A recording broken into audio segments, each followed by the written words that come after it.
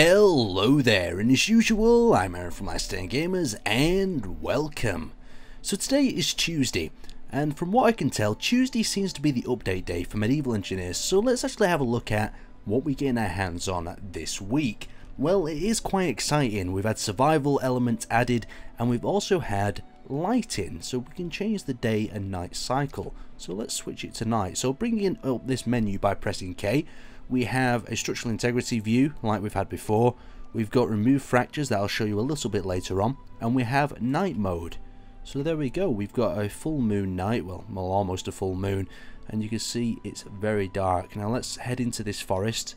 As you can see, it's very dark, and we've got these little fire pits illuminating the areas, and I'll show you some of the differences. So now these fire pits and different sorts of fire posts, you could even say, give off different amounts of light, and what I can actually tell is the actual burning logs in this metal sort of cage tend to give off the most light, and this sort of fire pole gives off the second amount, and then finally you've got the fire here that gives off very little, and you can see it's just smoking away right there.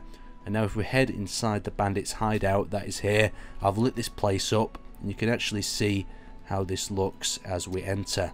So we've got poles here. It's still a very dark environment, and for that time frame I guess it would be very dark. So if we press K again and we switch it back to daylight, you can see how it actually is, and some of the light is still given off.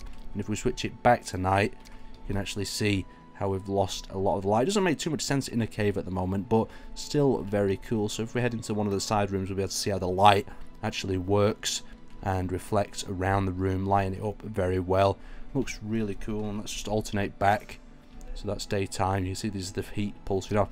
It really is the sort of dark ages though. It's really cool. Anyway, let's have a look at some of the other features. So now that we've seen the darkness and we can disable night mode and get a nice sunny day, let's actually have a look at some of the new blocks that have been introduced.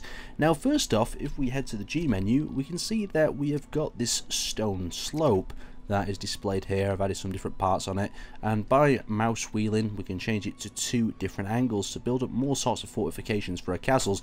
And if we place one of them there, we also have a new angled sort of fortification. You can see we've got stone battlement slope, and we've got the stone battlement slope long, and you can see as we rotate these we can actually get one for both sides of the actual walkway, like so we can have some really nice stone walkways. And we've also got the smaller version here itself for them more steep areas like we've added on the side here of these staircase. Really cool indeed. Now this is what got me even more excited. Rope. Let's actually go around here. We have basic rope and we have terrible rope.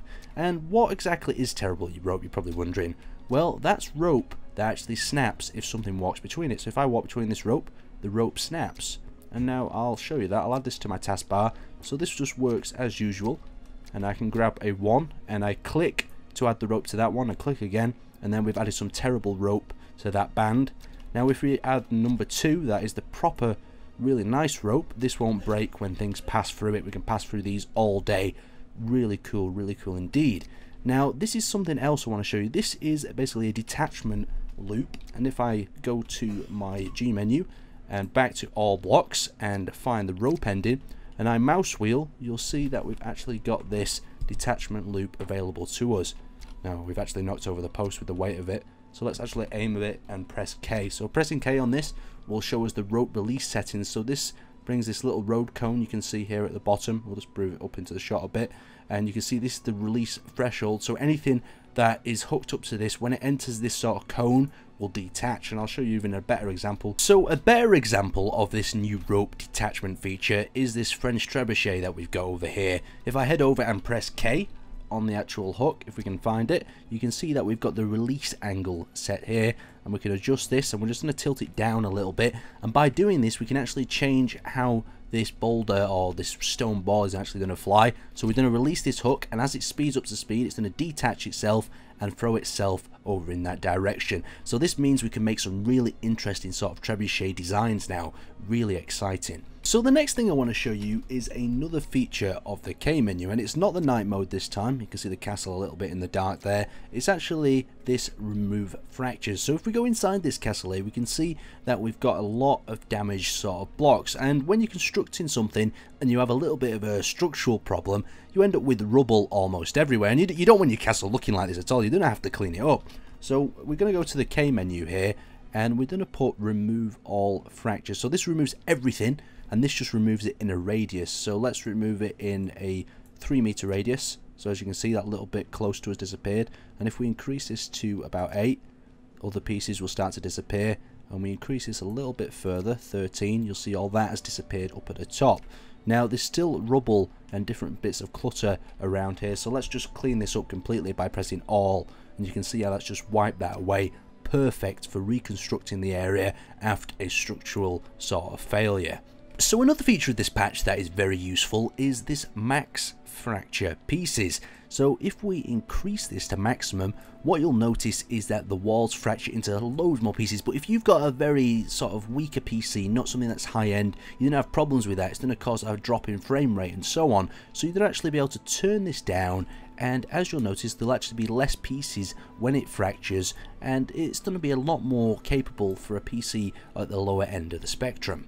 So now we're actually in survival mode, and the main difference in survival mode is that you can actually die, and if I try to fly, I'm not going to be able to fly. Plus I'm being pursued by a horde of very angry barbarians, so we're going to have to see if we can get away from them. You can see the barbarians have actually had a little bit of an upgrade in the clothing, and as this one is pursuing me, I'm going to let him actually kill me.